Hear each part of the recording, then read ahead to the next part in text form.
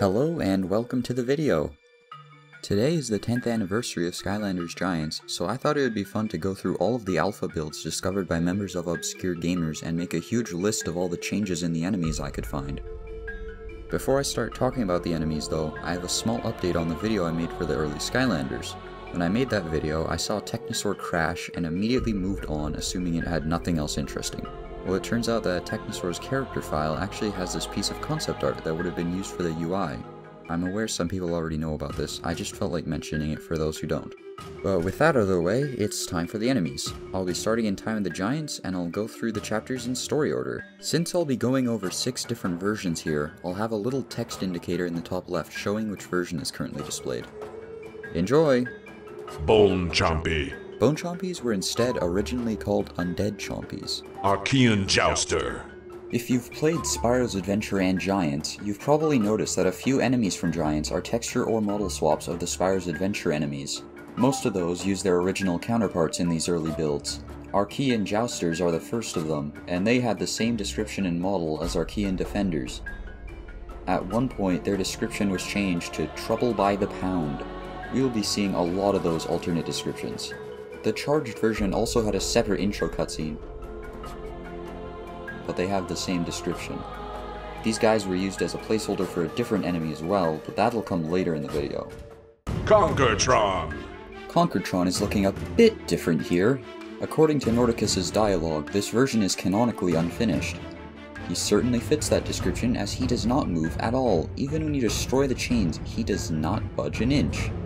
He does have some unused text-to-speech voice lines though, including this wonderful gem.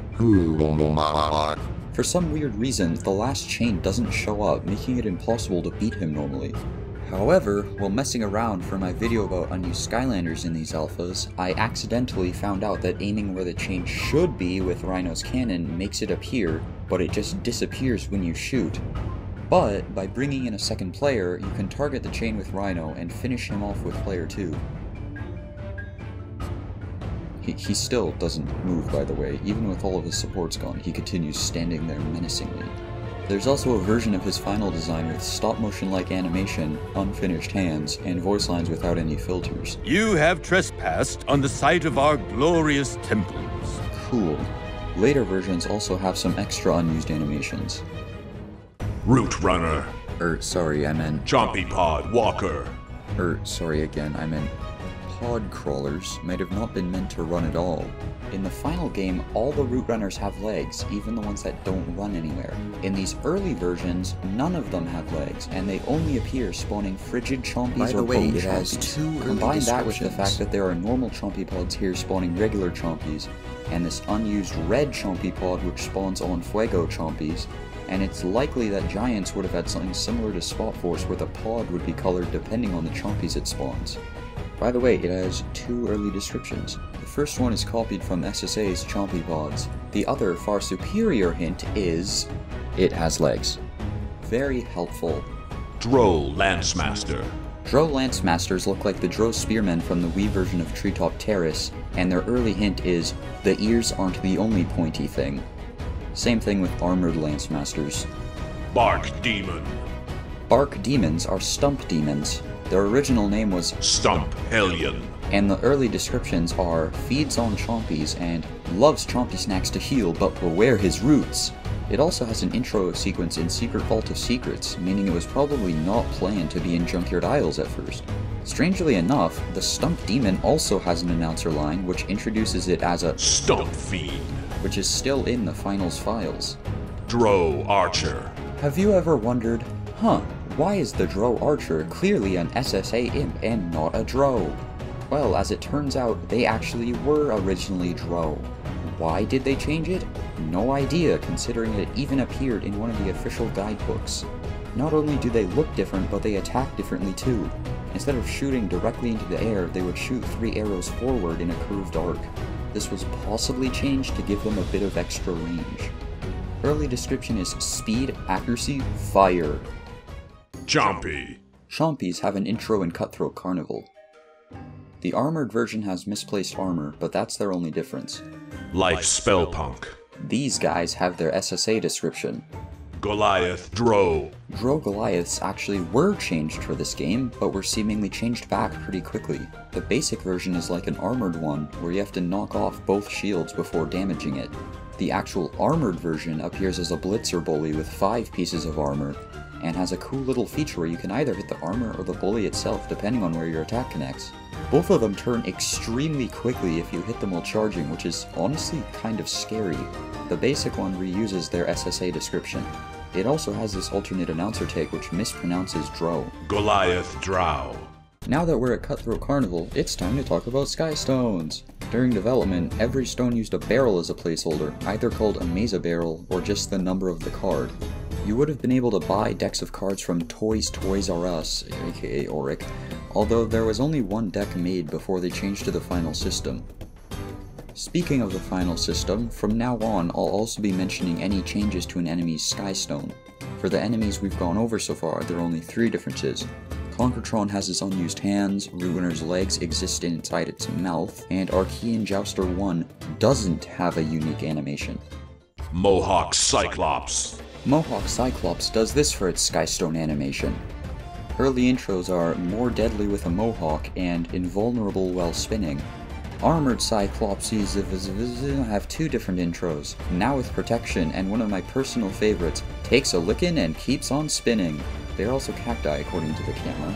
Axecutioner. Quigley's favorite. Uses a Cyclops chopper as a placeholder. These guys act really similar to their final counterparts, but there are still a few big differences.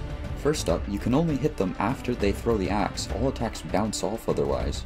Next, this version is actually missing their classic spin teleport attack. Instead, when it wants to move, it teleports a small distance and then runs the rest of the way. Finally, they can't magically call back their axe from as far away. They run towards it while doing this wonderful animation and grab it once they get close enough. There's also this version using the final model with an even better walking animation and a shield that does nothing. Early name is Cyclops. Anyways, you'd expect the intro for Axecutioners to have a warning about the axe, right? Some helpful hint like, watch out for its long-range attack, or be careful when using melee attacks. Nope, its size matters. Frigid Chompy. Besides chomping, of course, they also love to sleep. Early intros are, freezing breath will stop you in your tracks instead of the word icy, and beware his frozen nips. Bagel Boom. Early hint is, Boom! For real! With that, we're done with Glacier Gully. I'll just power up this robot and we can head over to the secret vault of— Ha! You fell right into my trap! Oh heck, I forgot about Noodles. Looks like he finally figured out how to wake up the great evil Ice Master. Now you're gonna pay for your mistake! In all seriousness though, it would have been really cool if this made it to the final game. They must have stopped working on it pretty early on, unfortunately, as it is exactly the same across the first 3 builds until finally being completely gone in build 4. As for the actual fight, it's pretty short, so I'll do a quick overview, including the placeholder text-to-speech lines for Noodles and Machine Ghost. So first, your Skylander approaches the robot, only for Noodles to intercept and hijack the robot. Nice job. Now you just need to plug me into him and whoa. Ha ha. Thanks for doing all the dirty work for me there, pal. This guy calls us his pal, but I have a strange feeling he is not friendly. In fact, I'm starting to believe he wants to use the robot against us. For phase 1, you have to dodge the robot's hands coming from above and then attack them. I was right. This guy isn't our friend. Quick, attack the robot's hands. Once you hit the hands enough, the robot's power overloads, launching Noodles out for you to attack. Good work. And we'll overload his power supply. As I suspected, we overloaded the robot. But only for a minute. Now get that guy. Teach him to pretend to be our friend. Yeah. After taking a third of Noodles' health, the robot recovers and Noodles jumps back in. Wow, you really worked this guy over. But it looks like the robot has recharged. This time, you have to dodge laser blasts as well as the robot's fists. Okay, you know the drill here. Watch out for those fists. Ooh, forgot about those tracking lasers. Watch out of them too. Like the first phase, the robot malfunctions and Noodles becomes vulnerable. The robot's overloaded again. That means it's time to pound this creep. After another third of Noodles' health, the robot recovers once again. Oh no, the robot has recharged. But don't worry, we are wearing him down. I can feel it. For the final phase, the robot fires lasers before and after using its fists. I'll get away from those targets. Just keep hitting those hands. What a not vulnerable spot. Oh, I think we're almost there. Just pound this guy a little more. Noodles gets launched out a third and final time, and you attack him more. UGGGGGGHHHHH. However, when Noodles is nearly defeated, the robot heals him back to full health. Luckily, the robot returns to the side of good right after and absolutely obliterates Noodles. The battle is now over. Didn't see that coming. But it looks like the robot is finally back on our team. Now just plug me in and I can help you pilot him. Okay, that wasn't really quick. I blame the text-to-speech.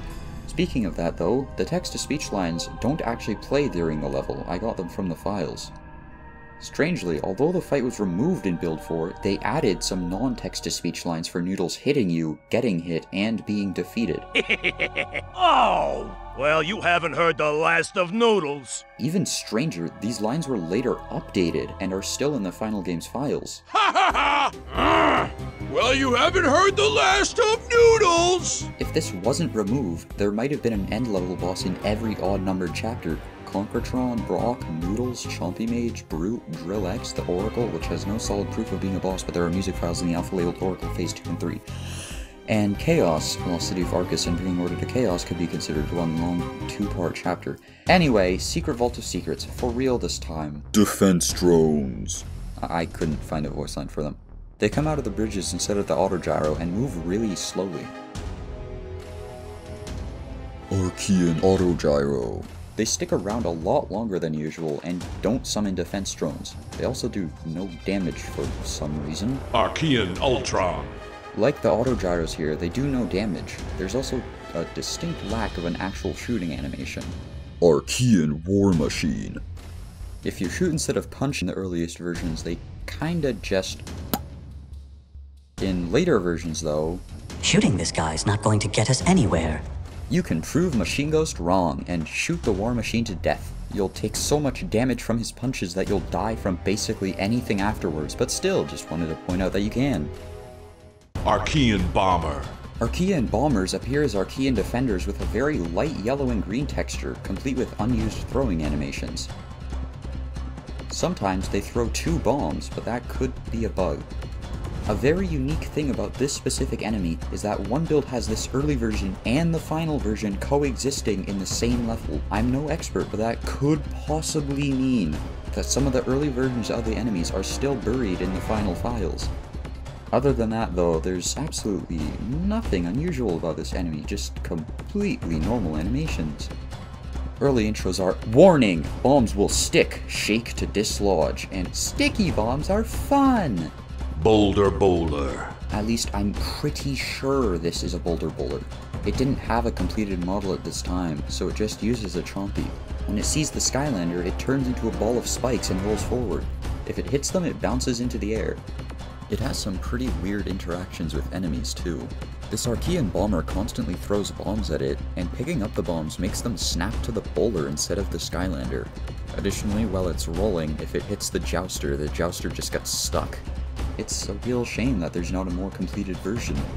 On the bright side though, due to how Skystones work in these, we can see a bit of what would have been the Boulder Bowler's idle animation.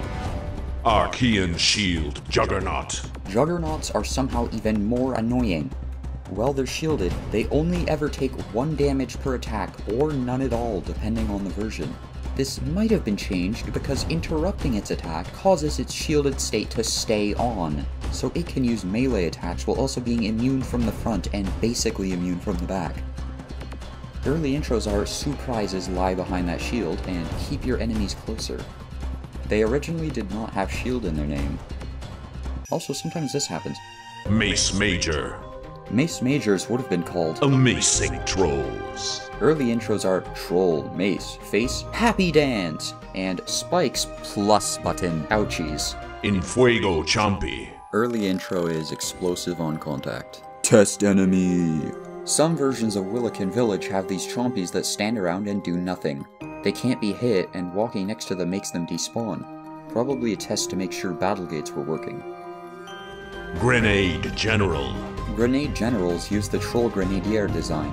While most returning enemies had leftover SSA intros which were then changed to original ones, Grenade Generals went the other way around for some reason. Their early original hint is a grenade in the hand is worth Boom! Chompy Mage. Chompy Mage is literally a giant Chompy in the earliest builds. The earliest version doesn't have the Mage form, but what it does have is a broken camera. I don't know where it is trying to go. The giant Chompy stops moving after a while and lets you kill him. This fight is a bit more complete in later versions. Anyway, here's a picture of one of Chaos's earliest concepts. Why am I bringing this up now? Well, it's because they actually used it as a placeholder for Chompy Mage's Mage form. Only seems to have this one animation, unfortunately. The healing circles have bigger hitboxes than the damaging ones here, so you can just do this with no risk at all. Before we head over to Troll Home Security, I just wanted to show this.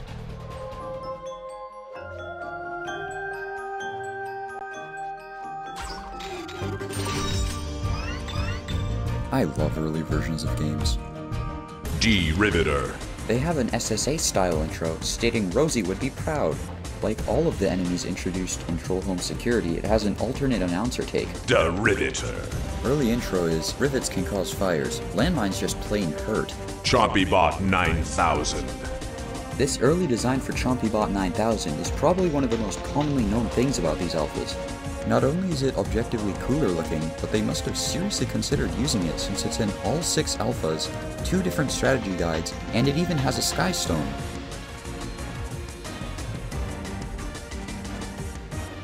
Here's the alternate announcer take. Chompy Bot 9000. Inhuman Shield. Inhuman Shields also have an SSA intro, with the description, protects enemies with an impenetrable shield. It was later changed to some things must be done from behind. Not much else about them other than this alternate take. Inhuman Shield. Arkeyan Crackler. Arkeyan Cracklers have nothing different. You know what does have something different though? Fire Spell Punk. Okay, fine, it's just a placeholder for the Cracklers, but this one has a completely unique ability. While the one in Chaos's Castle acts like a normal Crackler, the one in Mulliken Mountain does 3 different things depending on the build. In build 3, it's the same as the Chaos's Castle Punk, an ordinary Crackler. By the way, since they didn't make a special animation for the spell punks with the Crackler ability, the way to determine which one is real is to just look for the one that isn't flickering. For build 2, they start teleporting and then just never stop. It's probably supposed to be like the final one, but they just forgot to make it actually spawn clones. Looks like they're having fun at least. Finally, build 1 has a special trick. After spawning the clones, it runs away while the clones act like on Fuego Chompies and explode next to you. Once all the clones explode, it spawns 3 more. Timidclops. They are a box. That is all. Troll Stomper M5. Troll Stompers are broken and can only aim in one direction. They have the alternate name Trolltech Mech. Armored Punk. They had an intro. They even had a description, enemy medic with armor. I can't think of a reason why this would be removed. Jawbreaker. Jawbreakers were likely planned to be trolls, judging by the early name Iron Spike Trollson. It's possible that the idea of a troll boxer was later reused for Bruiser Cruiser in Trap Team. After attacking, they take unusually long to get back up. During aerial attack, you can trick them into falling off with a special animation. Feel free to correct me if I'm wrong, but I don't remember seeing that anywhere in the final game. Unfortunately, there aren't any new enemies in aerial attack, unless you count the entire ghost ship itself. Instead of sabotaging the main cannon, you would get back on the Dread Yacht for one last turret sequence. You'd have to destroy the rudder, 15 cannons, some Chompy Bots, and the propellers. Just like with the Noodles fight, the final game has leftover lines for this event. First thing you'll want to do is take out that rudder. Good. Boom. Now, take out all those cannons, preferably before they fire at us. Oh yeah. Yeah, get every last one of them. Chompy Bot's on board the ghost ship. Yeah, it's crazy, but now you gotta take them out. Okay, now just hit those propellers. Even a ghost ship can't fly without those, right? Blaze Brewer. Ever wondered why Blaze Brewers are called Flamethrower Pirates in Flashwing's Heroic Challenge? Well, it's because that's exactly what they were, Captain K9s with flamethrowers.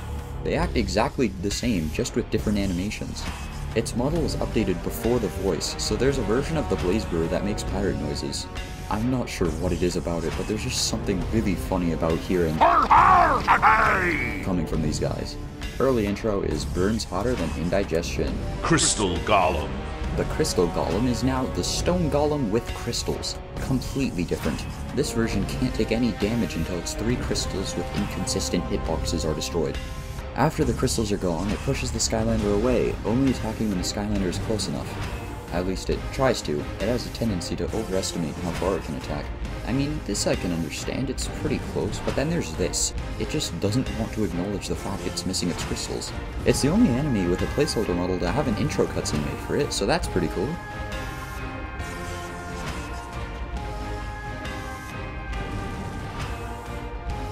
In fact, this intro cutscene was updated in almost every build. Here's another one that doesn't take any damage while it has crystals, who slowly screams at the sky, and then proceeds to jam out. Here it goes out of its way to destroy this random panel. Early description is, don't run, just hide. Best character in the game, I mean Drill X. Like Chompy Mage, Drill X is a boss who uses an early model for a different boss as a placeholder. This time, they stuck a drill onto the Spider Tank, the original concept for the Troll Super Tank.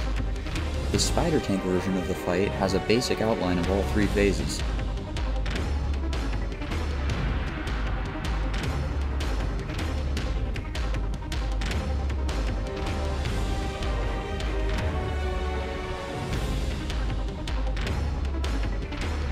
I might as well mention that you can clone him by messing around with the debug free cam.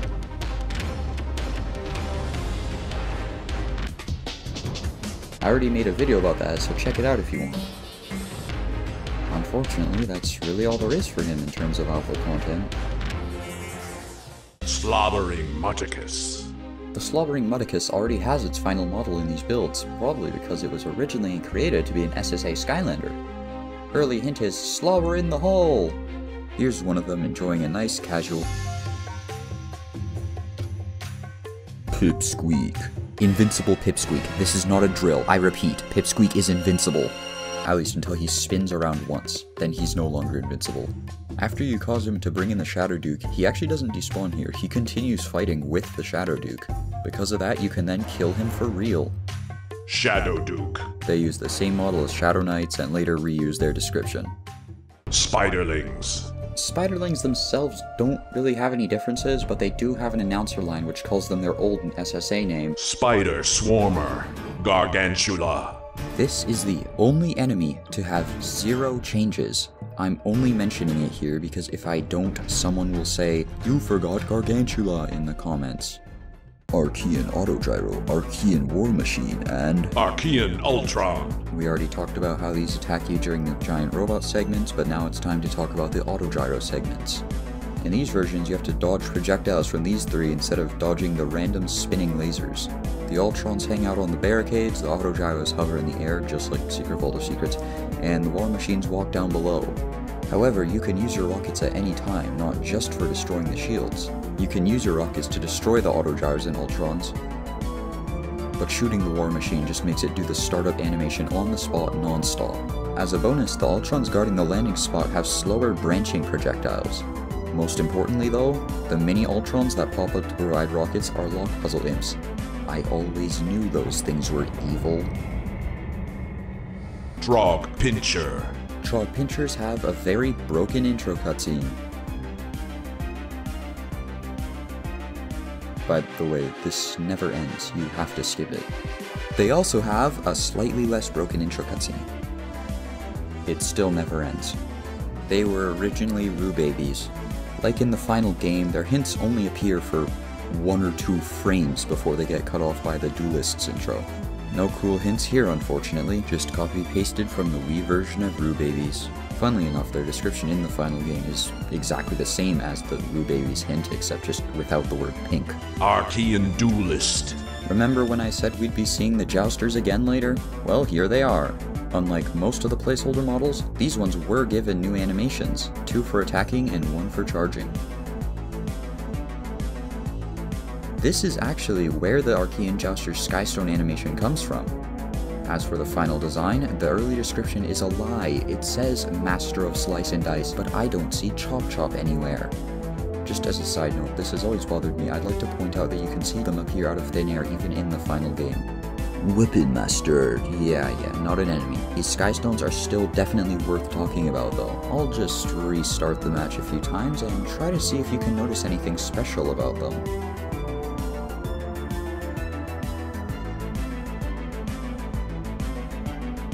That's right, they're randomized. Any side can have from 0 to 2 spikes. It isn't always Mohawk Cyclops either, it's just whatever stone you have in the front of your deck at the time. For example, if I change it to a few others, you can see that his changes well. Trog Wanderer. Instead of shrinking when they get hit, Trog Wanderers lose their arms and head. After a few seconds, their limbs regrow, but they don't fully heal.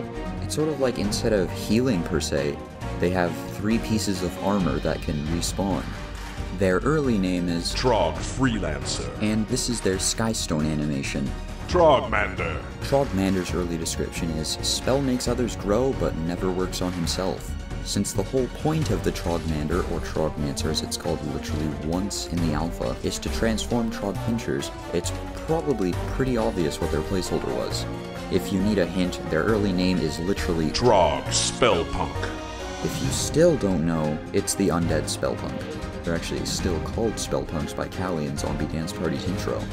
Not much else to say about it since it's just ported directly from SSA, including the fact that it turns Roo Babies into Rhubarbs. Speaking of those two though, you know how Roo Babies and Rhubarbs don't have the same name? Well, neither do Trog Pinchers and their mutant form, which has been called a Trog Puncture the whole time. And yeah, they were originally Rhubarbs.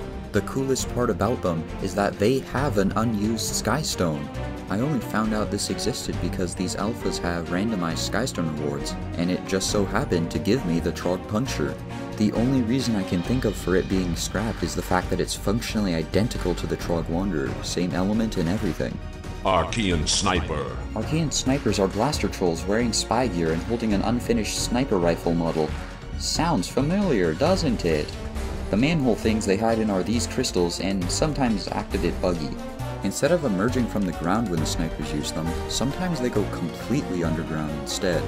Other than that, they act like regular Arkeyan snipers, just with some unfinished animations. Chaos. Ah, Chaos. How could you ever have a video about Skylanders enemies without him in it? With Tree Rex, that's how! Before Robo Chaos's model was completed, they used him as a placeholder. Because why would you use a giant version of regular Chaos when you have Tree Rex right there? That would be ridiculous. Nobody would ever do that. The earliest version that has this boss in it just has the chase scene in a separate level. It looks like they were still deciding on how long the path should be, as half of it is completely empty. There's this other path splitting off, and after going there I found out that Tree Rex is not going straight. He's specifically programmed to go directly for you. I did notice while running that you can actually damage Tree Rex here. The game speed option in the debug menu here luckily doesn't affect him, so I sped up Sniper and tried to kill him that way. Unfortunately, nothing actually happens when you kill him, he just flashes white and then can't be hit anymore. After the rest of the fight was added in for the next build, we can find 2 big unused things. First of all, there's an entire unused phase where Chaos would trap the Skylander between his hands and you'd have to damage the Fist of Arcus while dodging his eye lasers. The rest of the fight goes basically the same way as the released game, except with the phase transitions being described as text with 2 Tree Rexes battling in the background. The final phase is slightly different though. Instead of damaging Chaos's head or the blob generator, you would be forced to destroy the second generator. Once you successfully destroy it, its electricity would completely destroy the Fist of Arcus, letting Ermit force Chaos's head onto the arena with no way for Chaos to fight back.